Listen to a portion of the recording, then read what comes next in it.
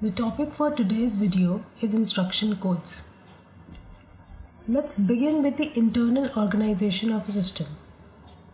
What do you mean by internal organization of a system?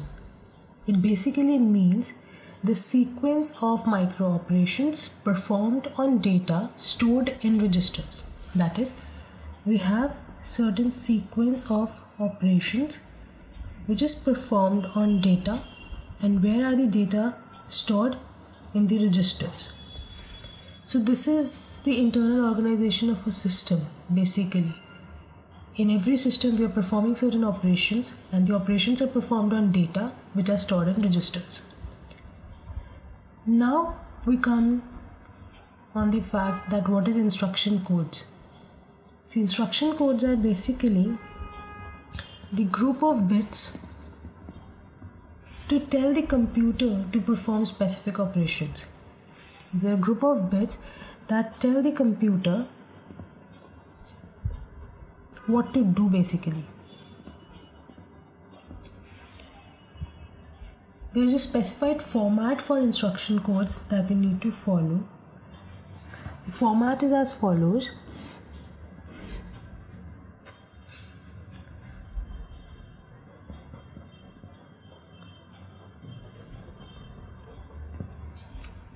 This is the format for instruction codes. What we are having, the format is divided into two parts. One is the opcode, other is the address. Address tells the address of the operand on which the particular operation is to be performed. This address basically tells the address of the operand on which the operation, which is specified by this opcode, is performed. Now, for example, there's a rule for this. If we have a certain size of a memory, for example, if we have 4096 words section of memory, we at least need, because 4096 is equal to 2 to the power 12, therefore we need at least 12 bits to specify the address part.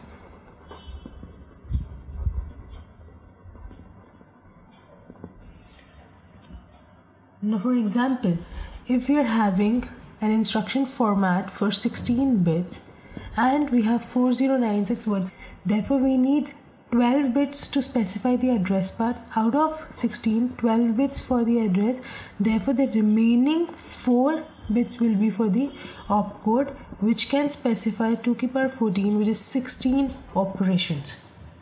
So how will this be represented? Will be 0 to the 12th bit will be the address, and the rest will be the opcode.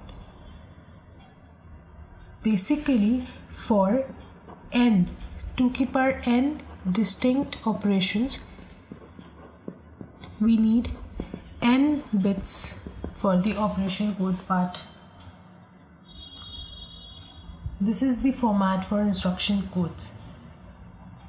Now, on the basis of these format, the operand can be specified in two ways. It can be direct address or indirect address. We will deal with three terms: immediate operand, direct addressing, and indirect addressing.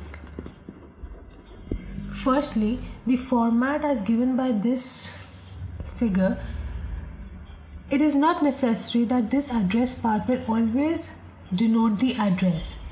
In some cases, in few illustrations, this address part can act as operand itself. In that case, it will be like opcode and the operand itself in the second part.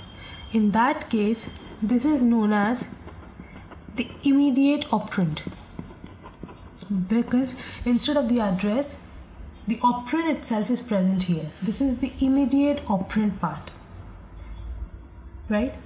For next two things, you need to understand one thing, which is effective address.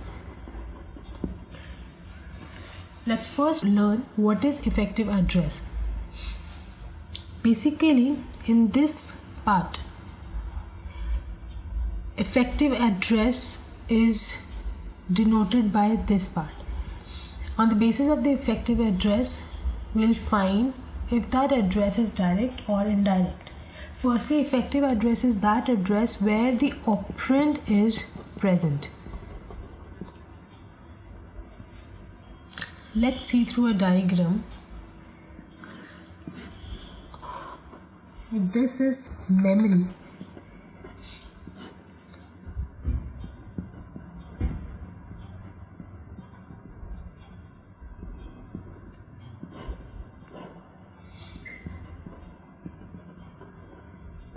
Okay.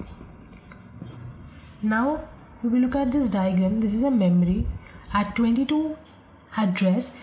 This is the instruction format present, which, okay, please forget about this part. This is the opcode, this is the address. Referring to this address 457, we see the operand is present at 457. That means the effective address for this particular diagram is 457. As I told, effective address is that address where the operand is present. Therefore, operand is present at 457. Therefore, the effective address in this case is 457. Hence, now because in the instruction format 457 was present itself and the operand was also present at 457, this address is known to be effective as well as direct address. Let us look at another diagram to denote the concept of, to study the concept of indirect addressing.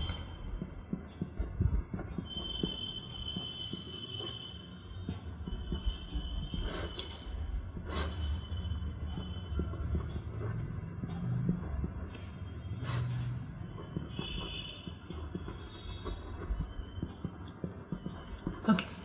According to this diagram, this is the instruction format at address 35. Now again, please leave this part.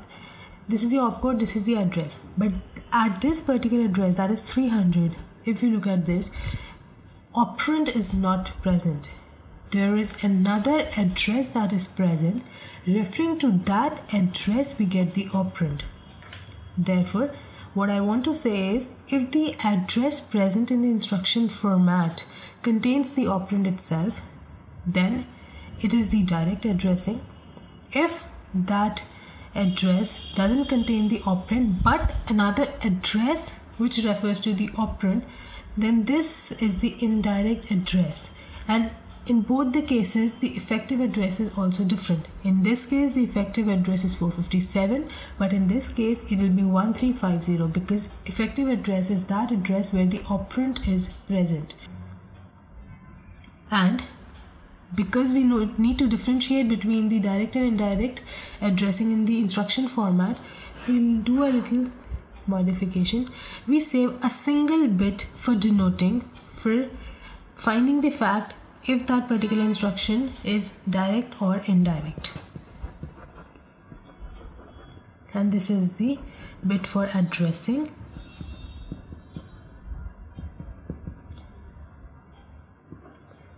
If the value for I is 0, it will say it is direct addressing, as here it was, and if the value for this I is 1, it is indirect, as it was in this case. That was all about the instruction codes. Thank you.